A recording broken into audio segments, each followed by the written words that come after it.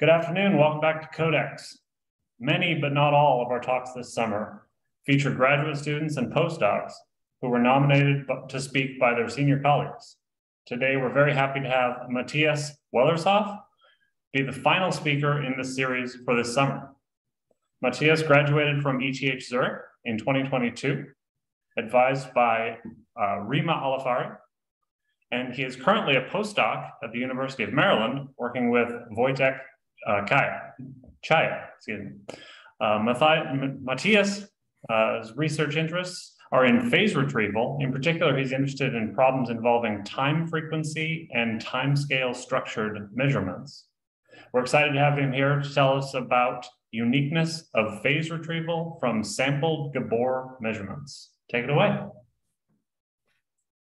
Great, thank you very much for the introduction, and thank all the organizers for having me here. It's an honor to present at Codex.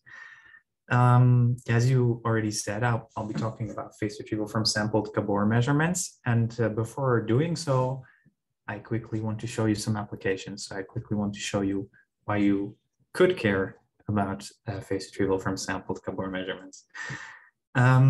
The first application I want to show you is X-ray diffraction imaging. And the reason why I think that has to be the first application, because historically, that is the first application of phase retrieval. So the picture you're looking at here is scattered X-ray intensity from a copper sulfate crystal. And maybe in more mathematical speak, what that is the magnitude of the Fourier transform of a 2D projection of an electron density. Okay. And I mean, this is interesting to me for two reasons, essentially, or maybe more than two reasons, but two main reasons. The first one is this picture was taken in 1912. So that's more than 100 years ago.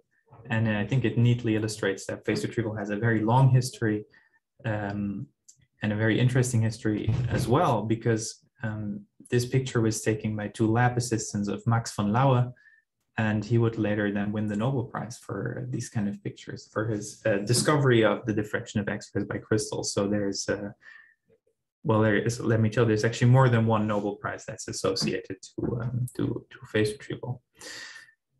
Okay, so so maybe this is obvious to everyone, maybe it is not. So how is phase retrieval related to this picture? Well, as I told you, this is the magnitude of the Fourier transform. So if you want to recover the underlying signal, so the element of which we've taken the Fourier transform, we need to assign the phase to this magnitude before we can take the inverse Fourier transform. So that's how phase retrieval comes into the picture here. Now, for the purpose of this talk, this is maybe not the perfect application to look at. The application which fits the question that I'm interested in more precisely is audio processing. And for to give an image of audio processing, what I present here is just a spectrogram of a digital audio recording, and that audio recording contains the voice of an alpine brown, which is a bird that exists in Switzerland, which is where I'm from. So that's why I use this specific example. And for those that don't know, a spectrogram is the magnitude of the short-time Fourier transform. So if you want to take a picture like this and figure out what kind of audio signal goes with this picture, you would have to do phase retrieval first to assign a phase to every single pixel in this image. And then you could take the inverse short-time Fourier transform in order to find the digital audio signal. Okay, now that of course is not directly an application that should interest you. I think an actual application that is being used is what we call the phase vocoder, which is some form of digital audio processing in which you either time shift time stretch or pitch shift an audio signal. So that's some kind of application here in audio processing. Now, from the point of mathematics, I hope that I can also convince you that phase retrieval is a highly interesting topic just within the 50 minutes of this talk. But one thing that I want to say right now is that it's very noticeable if you do phase retrieval that there is many, I would say, deeply fundamental questions about phase retrieval that are open. And those questions include questions about uniqueness and stability of the problem. So maybe this is over the top, but slightly over the top speaking, a good rule of thumb is if you have any question on phase retrieval, mathematically, it's probably still open. It's probably not answered. So there's many interesting questions, and some of them we want to start, or I want to start, give like a little bit of an answer to today. Okay, so that is the history and the applications. Now let me show you the problem that we're looking at. So as I said in the title, we're looking at Gabor phase retrieval, and Gabor phase retrieval involves the Gabor transform. The Gabor transform, you can see it here on the slide, that is a linear transform. And so once we have this definition, we can actually define Gabor phase retrieval as the problem of recovering a signal in a certain signal class. X is our signal class. And we assume that this X is a subset of the square-integrable signals. And okay, so the problem now is recovering the signal from the magnitude of its Gabor transform on some subset omega of the time frequency plane. That is the phase retrieval problem.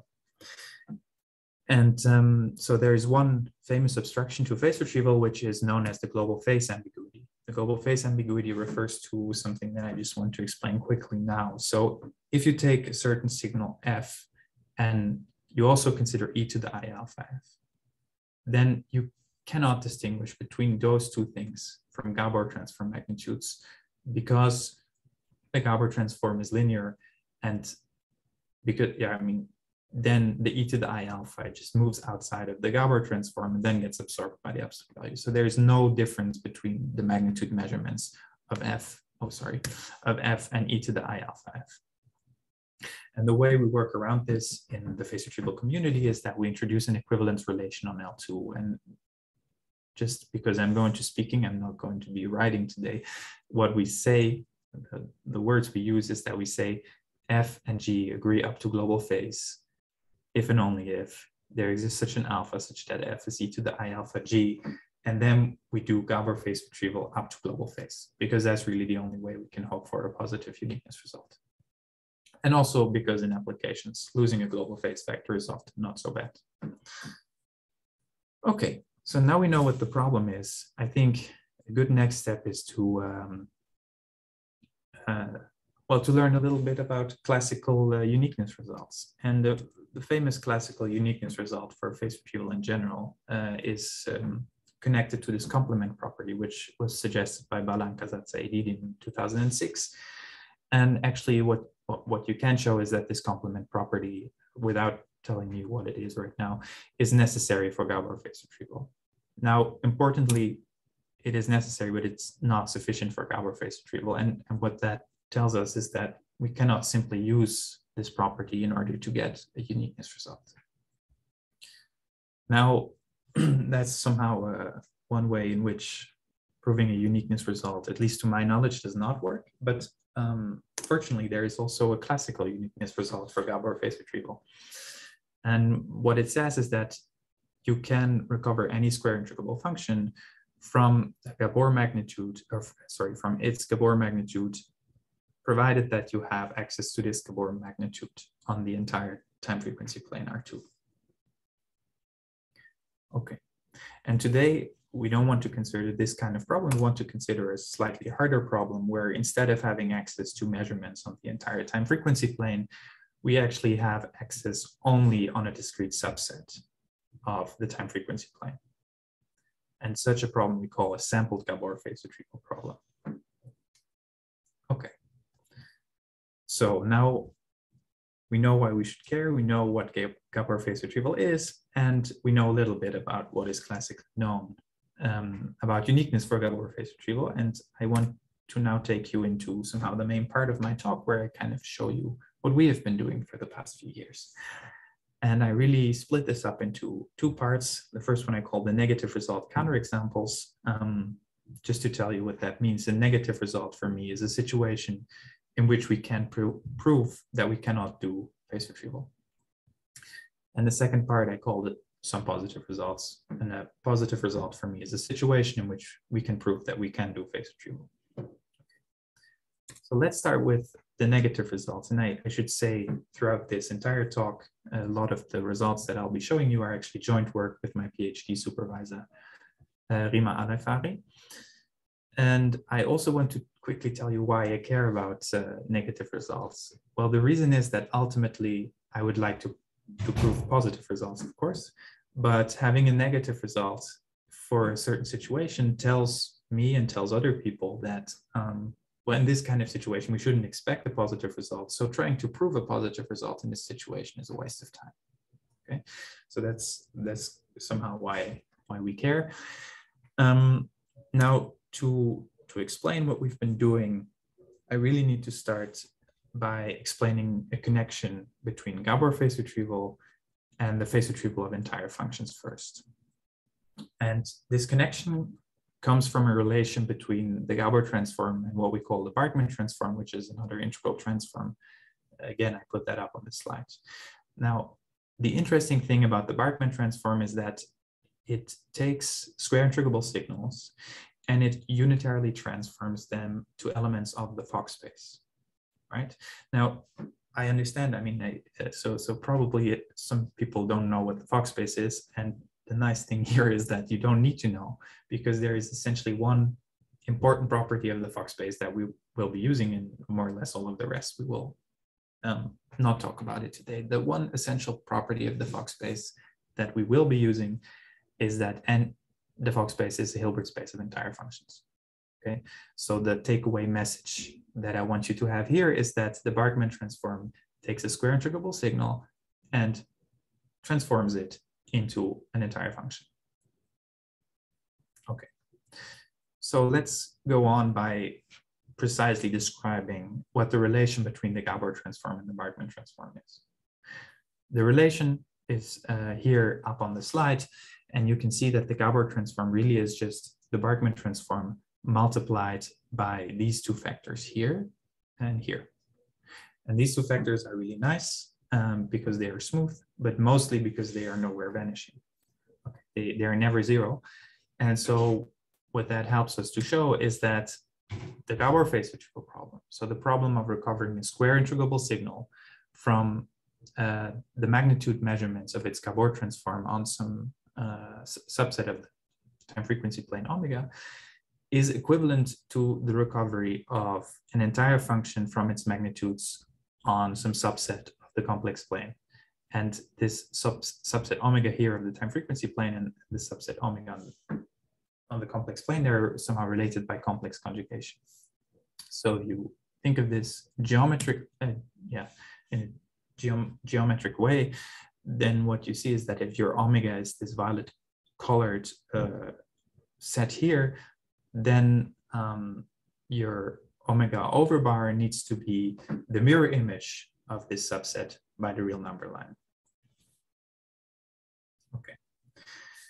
Okay, so now what we know is that there's this Gabor phase retrieval problem, and it relates to what I call the phase retrieval problem of entire functions. Now, what I want to show you next is that this relation is interesting, right? That there is some things we can do with this relation which are not easy to do when you just look at the Gabor transform. And so to convince you of this fact, I want to present the following theorem, which says that if you have any open subset of the complex plane, then you can recover an entire function from its magnitudes on that open subset. Okay, now this theorem really has, I think, an exceptionally nice proof. So I want to show this proof to you. Okay, so the first step in this proof is, I guess, really classical. You take two entire functions and you suppose that their magnitudes agree on your open subset omega.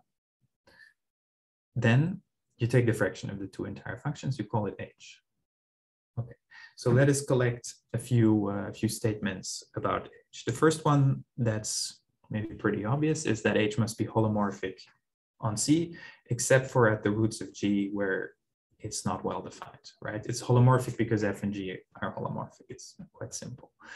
The second thing that we want to notice is that for any root of G that's also in the open set omega, the modulus of h must be 1 on a sufficiently small neighborhood of that root of G. Okay, and this is interesting because it allows us to use what is known as the Riemann's theorem on removable singularities to conclude that A must be a removable singularity, right? And so if we apply this over and over again to every root of G that's also in omega, what we can find is that H actually extends to a holomorphic function on omega. Okay, and this somehow is that's a very nice situation. Well, I'll show you why. Because by construction, what we know is that the image of omega under H must be a subset of the unit circle in the complex plane, right? Because the modulus of H is 1 on omega. Now, any subset, if you think of any subset of the unit circle in the complex plane, then this subset cannot be open. So what we learned from this is that the image of omega under H cannot be open. And then what we may use is this open mapping theorem from complex analysis, which tells us that because H is also holomorphic on omega, H actually must be constant. Okay, now H is constant and it has modulus 1, so H must be e to the I alpha. And if we unravel this equation for F and G, we arrive at something that looks very familiar. We arrive at the equation that F must be e to the I alpha G, at least when we're not looking at the roots of G, right? And so now the final step is to realize that omega without the roots of G, that is a set with an accumulation point, and F and e to the I alpha G are both entire functions. So we may use the identity theorem from complex analysis to find that F and G must agree up to global phase. Okay, so that is the proof. And well, I mean, I just want to take quickly the time to explain why I really like this theorem and its proof. So there's essentially 3 reasons for this. The first one is that the proof is very short. The second one is that while the proof is short, I don't think it's trivial because it combines 3 interesting insights from complex analysis. And the third reason is that I think that the statement of the theorem is sufficiently interesting. So if I just think of what that means, what this theorem means for Gabor phase retrieval, well, it tells you that if you take any open subset of the time frequency plane, no matter how small that open subset is, you can recover any square-integrable signal from the Gabor transform magnitude on that open subset. And that is quite a strong statement, I would say. Okay, right. I already said that. Okay, now when I started to consider this connection between the Gabor transform and the Barkman transform, I had a question on my mind, and this question was the following. So the question was, is it possible to recover an entire function from its magnitudes on 2 parallel lines in a complex plane? And so maybe just to quickly explain where this question comes from. So you can already see it here. This is inspired by a paper by Malat and Waldsberger.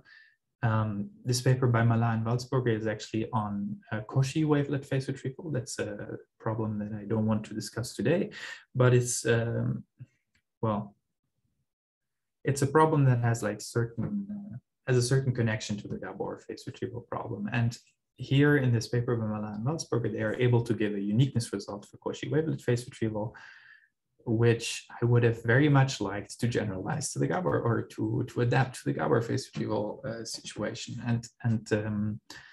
And so in doing so, I kind of stumbled upon this question. Okay. And I guess from this explanation, how I stumbled upon this question, it's already somehow implied that I was strongly believing that the answer to this question should be yes, because there is a similar situation for the Cauchy wavelet transform where the answer to such a question is yes. And I had no clue how to prove this at the time. And so I did what I think a lot of people would do if they had no clue how to prove something that looks reasonably classical. I just Googled it. And while Googling, I found a pretty interesting paper by McDonald in which he treats a very similar situation. He treats the question of whether you can recover an entire function from its magnitudes on a single line in the complex plane. And well, I mean, I think the ideas, or at least one specific idea in this paper is really nice. And so I just want to show you this idea. Okay. Well, so I think the easiest way of showing this is by taking the simplest single line I can think of in the complex plane, which is the real number line, and then to take two entire functions, f and g, whose magnitudes agree on the real number line. Okay, so what does that tell us? Well, so this is the equation we're looking at. And what happens if we square this equation and realize that the complex conjugate of real number is a real number, is that we get this equation. And these two equations are really just equivalent. Now, what's interesting about this equation on the right-hand side is that if we interpret this function here as a function in a complex variable, then this function is an entire function. The same is true by the way, for the right-hand side of this equation. And so here we have two entire functions which agree on the real number line, and the real number line contains an accumulation point. So we're back at the identity theorem, which tells us that this equation extends to the entire complex plane. So here, what we've done is we've taken an equation which is true for the magnitude of our entire function on a single line, and we modified it in some simple way to get a functional equation on the complex plane. Okay, now this might still not be completely transparent, so I want to give you something simpler to remember from this slide, and that's simple and important. So what do I want you to remember? So suppose we have a root of f that's not a root of g. That's what this notation means for me. Then what happens in this equation? So the first thing that you'll notice is that if you take f of a, then it must be 0 because a is a root of f. So the left-hand side here must be 0. So the right-hand side must be 0. Okay, so far nothing crazy happened. But we also know that a is not a root of g. So we know that g of a is not 0, right? And so by just dividing by g of a, we learn that g of the complex conjugate of a must be 0.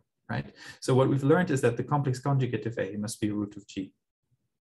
And well, I mean, this is I don't know. I mean, it's almost trivial, right? But what's interesting, or what is the intuition that I want you to keep from this slide, is that if you have two entire functions whose magnitudes agree on a single line in the complex plane, then there must be some kind of mirror symmetry in their root sets. And this mirror symmetry, I mean, it's not only appealing to me as a mathematician in some sense, it's also quite useful for answering the question that I had about two parallel lines. Because if I take, and I'll just illustrate this again on an example. So I take the real number line and a parallel line to the real number line, and I take a root of f that's not a root of g, then I can use the mirror symmetry that I told you of before to see that the complex conjugate of a must be a root of g, right? So this is the mirror symmetry across this line. Now, there's not just a mirror symmetry across this line. I think it's to the surprise of no one. There will also be a mirror symmetry across this line. And if we use this second mirror symmetry on the complex conjugate of a, what we can learn, and this is a bit hand-waving right now, but let me assure you that you can actually make that rigorous, is that there must be another root of f up here, right? And this is just a mirror image of the complex conjugate of a across the upper line. So if you think a little bit about what has happened is you've taken a root of f, you mirrored it twice along two parallel lines. Well, that's exactly a translation, right? So what has happened is that you started with a root of f, and you've learned that the translation by 2 tau, where here tau is the distance between the two lines, must be another root of f. Okay, and this kind of argument does not, of course, not only work for this specific root of f, it works for any root of f. So in particular, it works for this root of f up here. So you can translate it up again, you find another root of f, and again and again. And in this way, you find infinitely many roots of f that are not roots of g in the upper half plane, and the same can be said for the lower half plane. So the take-home message of this is that if you have two entire functions whose magnitudes agree on two parallel lines, then there must be some kind of translation symmetry in the root sets. And this translation symmetry is, or this idea is powerful enough to combine it with certain results from complex analysis in order to, well, to give a characterization of a situation in which we have any two parallel lines in the complex plane and an entire function f, and you try to characterize all entire functions g whose magnitudes agree with those of f on those two parallel lines. Right, so you just use the ideas from before and you use some results from complex analysis. Now, the full characterization that we're able to give, it's up on the archive since, I don't know, a few months, is pretty technical. So instead of showing you this full characterization, I just rather show you one instance of this characterization, which is the following. So these two functions were generated by using this characterization, and you can see what they are, but what's interesting about these two functions is that they do not agree up to global phase. You can see this by considering their root sets and seeing that their root sets are actually different. And at the same time, their magnitudes agree on two parallel lines, which are distance 1 apart. And yeah, so you can either directly compute this or you can use the full characterization here to show this.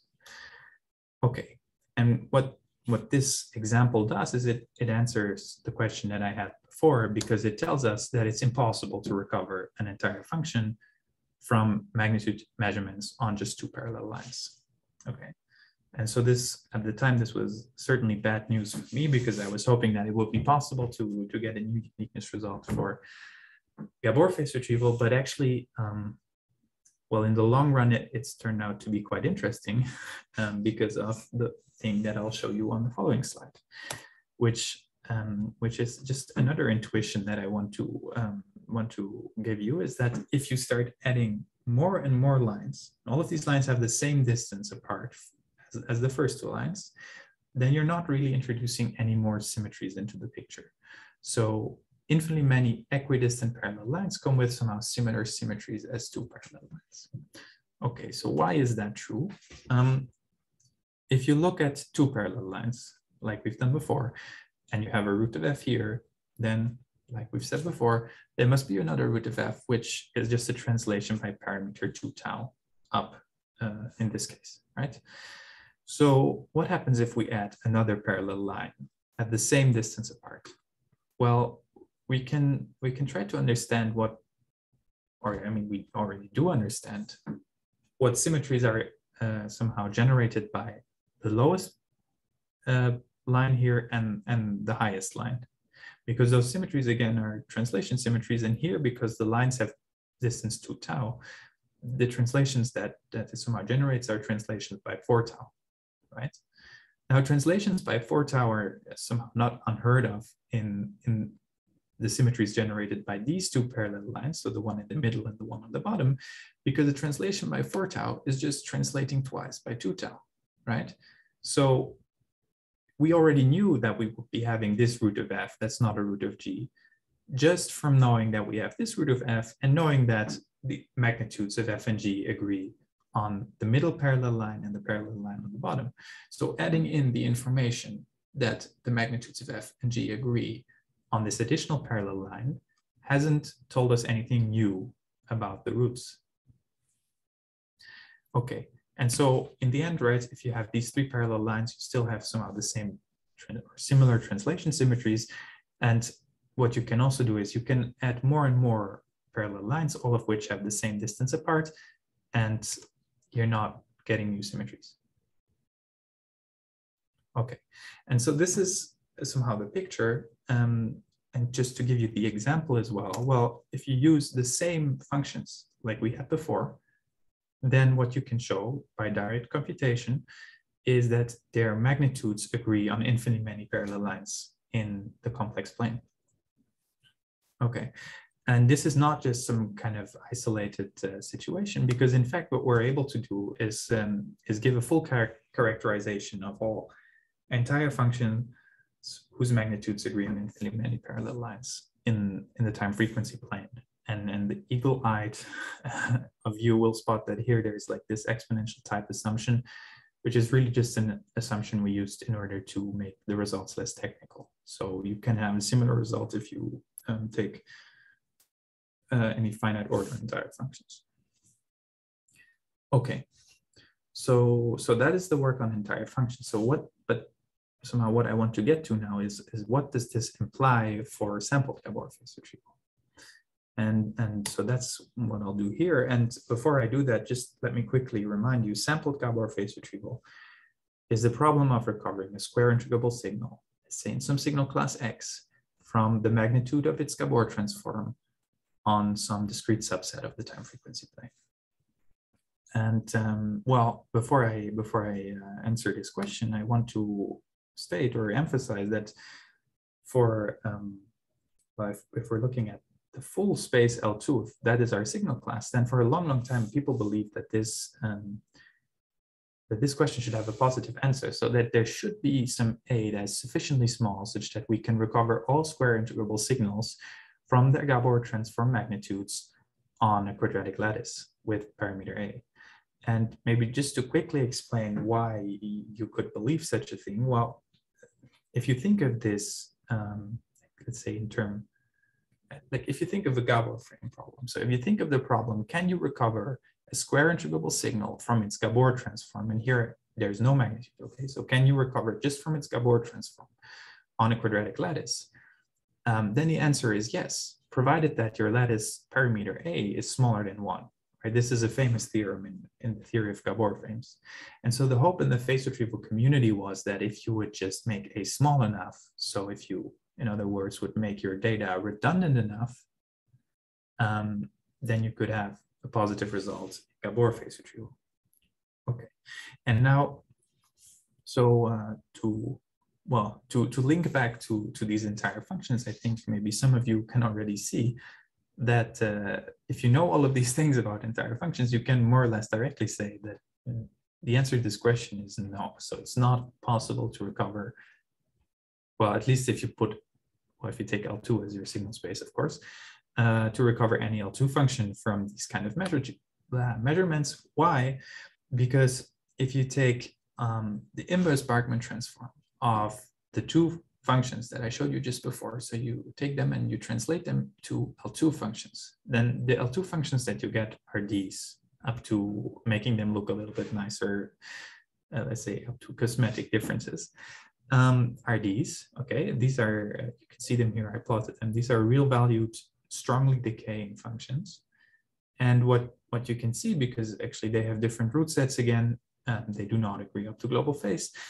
And at the same time, because of the relation between the Barkman transform and the Gabor transform, their magnitudes agree on infinitely many parallel lines in the time frequency plane. So what these counterexamples show is that no matter what lattice you take, at least if it's an axis aligned lattice, then you cannot recover all square integrable signals from Gabor transform magnitudes on that lattice.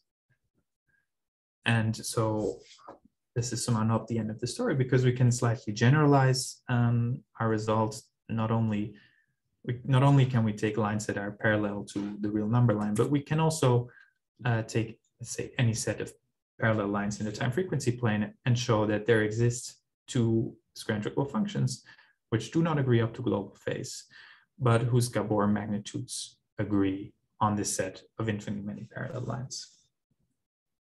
Okay. And so what that means for lattices, or for the sampled Gabor phase retrieval problem, is that no matter what lattice you choose in the time frequency plane, you can never get you can never recover all square integrable signals from Gabor magnitude measurements on that lattice. Okay. So that's the negative result. We have that actually, as a side remark, has been later adapted to the short-term Fourier transform case. So that means adapted to the case where you have more general window functions by Gross and Lia. But yeah, so that's all we have on the negative side. So for the second part of this talk, let me turn to the positive side of things. And the first thing that's somehow clear when you think of this is that because for L2, we can show that it's impossible to have a uniqueness result in sampled Gabor phase retrieval, we have to restrict the signal class. And so for me, the most natural candidate of the signal class is the Paley-Wiener space of band-limited functions, whose definition I put here. And really the reason for why I think that this is the most natural signal class is because inside of this Paley-Wiener space of band-limited functions, there is something called the Shannon sampling theorem, which guarantees that we can recover band-limited functions from samples. And these samples are taken at a fixed rate, which we call the Nyquist rate.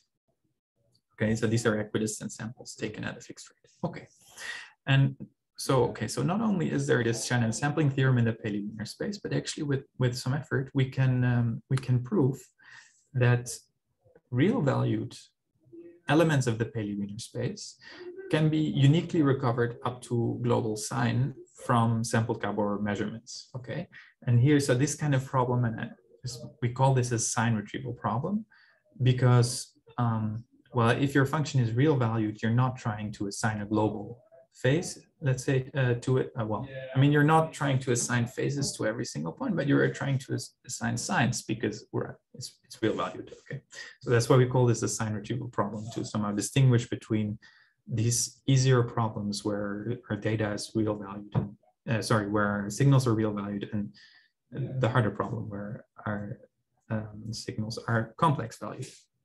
Okay, so let me show you what we can prove. So what we can prove is that if we have a real valued function that's band limited, then we can recover it from its Gabor transform magnitude on a discrete subset of the time frequency plane. And this discrete subset consists of sampling at twice the Nyquist rates in time and just taking a single frequency bin.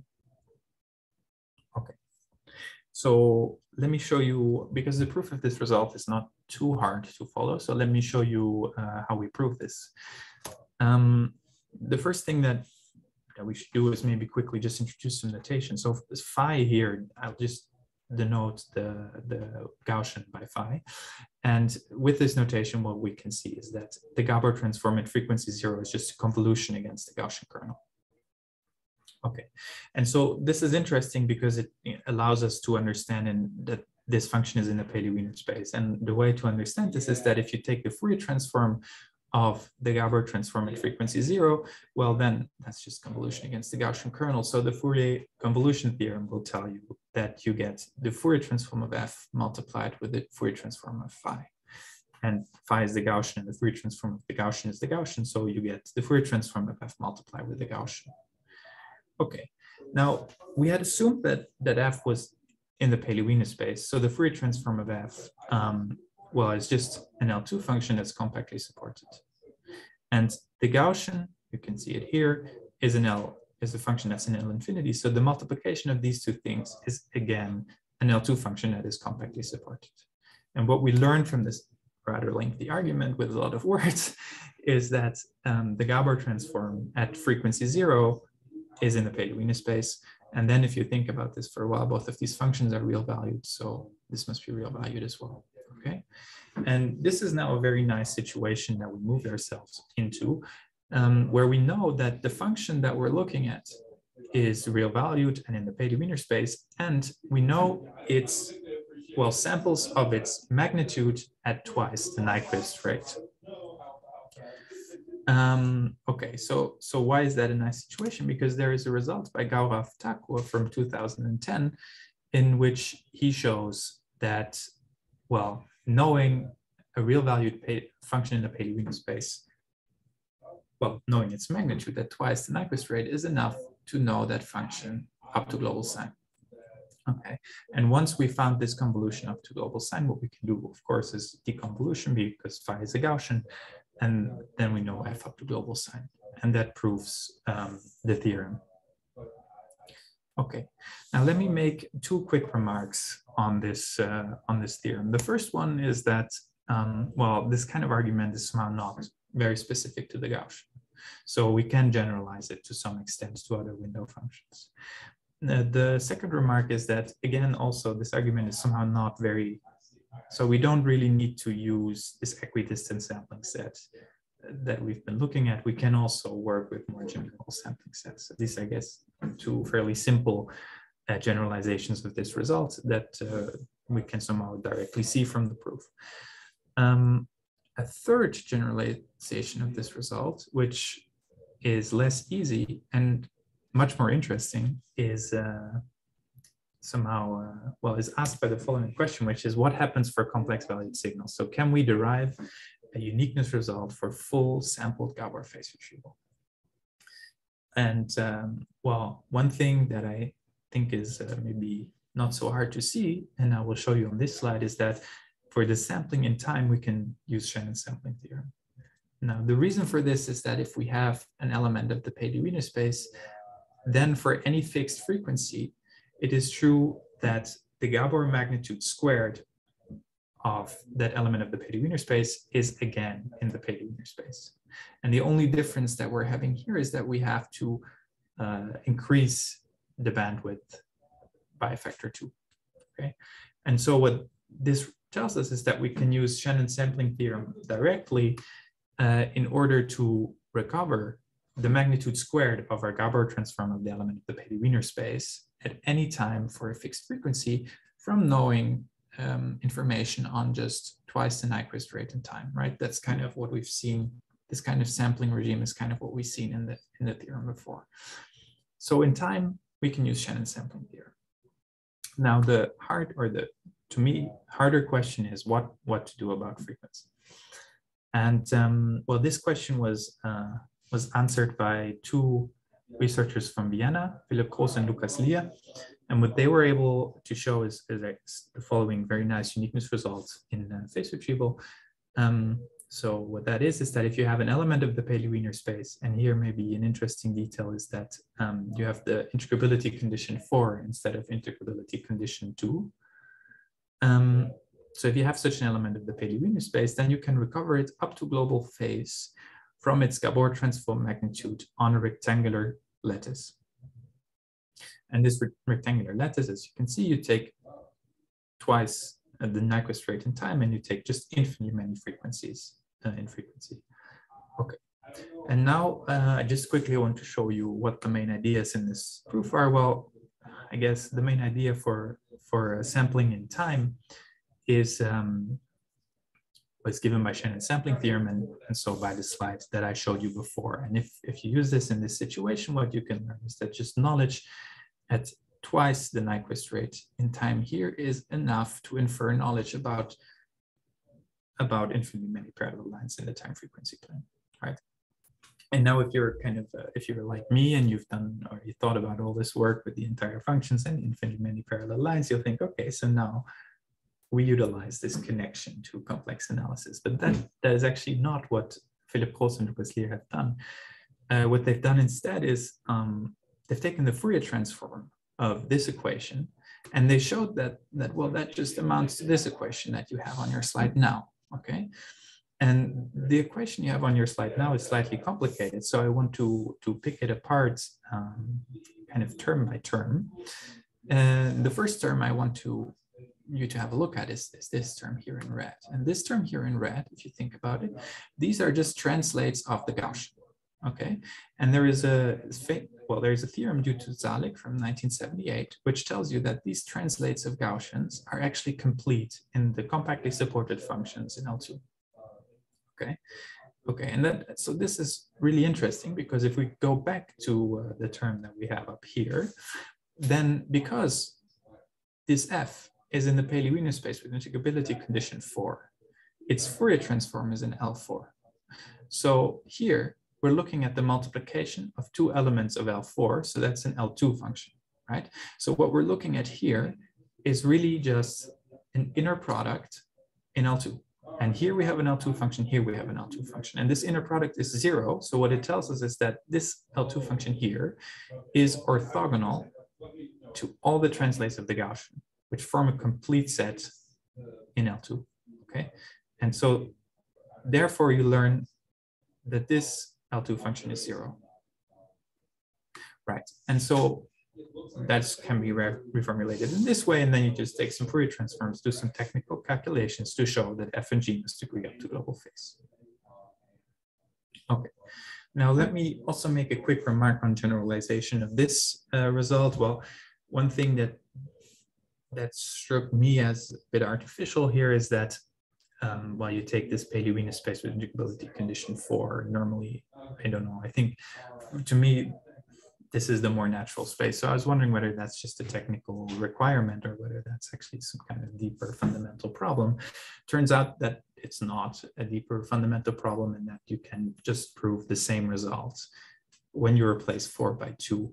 The thing about it is, though, that it's just really technical. And one way of seeing this is by saying, okay, F is in the Paley-Wiener space with integrability condition 2. So its Fourier transform is an L2. So this multiplication here is an L1. And now you don't have this orthogonality relations that you had before. And well, you need to come up with some other arguments to do the same thing. Okay. Okay, so now let me take you to the final part of this talk. And in this final part, I want to quickly introduce a new problem that we haven't seen before. So if you've lost me at this point, this is a good chance to come back in and listen to the final 5 minutes. So the problem that I want to quickly consider here is what we call the finite dimensional phase retrieval problem. Okay, and so that problem is the problem of recovering a complex vector from, again, magnitude measurements. And what we see here is the inner product of this complex vector x with some phi m, which we call measurement vectors, and they are also complex vectors. Okay. Now, one famous question in connection with this finite dimensional phase retrieval problem is the following, asked by Bandera, Cahill, Mixon, and Nelson in 2014. So the question is, suppose you have some fixed dimension L, then what is the smallest number of measurements m star L for which this kind of finite dimensional phase retrieval problem actually enjoys uniqueness? And interestingly, if you think of the sign retrieval setting, so just to recapitulate, the sign retrieval setting is the setting in which you don't have complex vectors, but you have real vectors here and here. The answer to this question has been known since 2006. And it was given by Balan, Kazatz, and Edidin. And what they show is that m star L needs to be 2L minus 1, right? So I think this is somehow the core of a certain intuition that, or one of the most repeated intuitions in phase retrieval, at least one of the things I've heard most often in the past few years is that a twofold redundancy is necessary and sufficient for uniqueness and sign retrievability and sign retrieval, right? So that's somehow an intuition that is around in the community. And interestingly, if we bring this back to the Gabor phase retrieval problem, this intuition seems to be not only correct for the finite dimensional phase retrieval problem, but also correct for the Gabor phase retrieval problem because, well, the theorem essentially verifies this. What it says is that if you have a real valued element of your Paley-Wiener space, then you can recover it up to global sign from its Gabor transform magnitude on a certain sampling set where you take twice the Nyquist rate in time and you take a single frequency. And twice the Nyquist rate in time and a single frequency, that exactly corresponds to a twofold redundancy in your measurements. So what is true is that a twofold redundancy in your measurements is sufficient for uniqueness in Gabor sign retrieval. Okay. And then what we may do is we may ask us, okay, what about phase retrieval? Well, phase retrieval is slightly more complicated. In phase retrieval, what one can show is that m star L needs to be on the order of 4L. And this somehow gives rise to this intuition that is around that a fourfold redundancy is necessary and sufficient for uniqueness in phase retrieval. And now a pretty natural question that I was asked by Afonso Bandeira when I gave a similar talk about half a year ago is, so what about Gabor phase retrieval? Is it true that a fourfold redundancy somehow is also sufficient there? And we thought about this for a while, and what we can show is the following. If you take any two frequencies, the only thing that's important about these two frequencies is that they are different. Then you can recover an element of your Paley-Wiener space just from knowing its magnitude on, well, a sampling set. In this sampling set here, you take twice the Nyquist rate in time and you take two frequencies. And so twice the Nyquist rate in time and two frequencies, that's exactly a fourfold redundancy in your measurements. And so what is true is that fourfold redundancy in your measurements is sufficient for uniqueness in sampled Gabor phase retrieval. Okay, so that is all I wanted to tell you. Now I just want to show you all of the amazing papers that, or like some are, well, all of the papers that I used to make this talk. I'll go through them pretty quickly. And if you're interested in any of these papers, then please have a look at the YouTube recording of this talk and press pause, and then you can find the paper easily. Thank you very much. Again, to the organizers for inviting me, and thank you all for your attention. And if you have any questions, please feel free to ask. All right. Before we ask our questions, let's hit that reaction button. Thank Matthias for a great talk. And Dustin, you can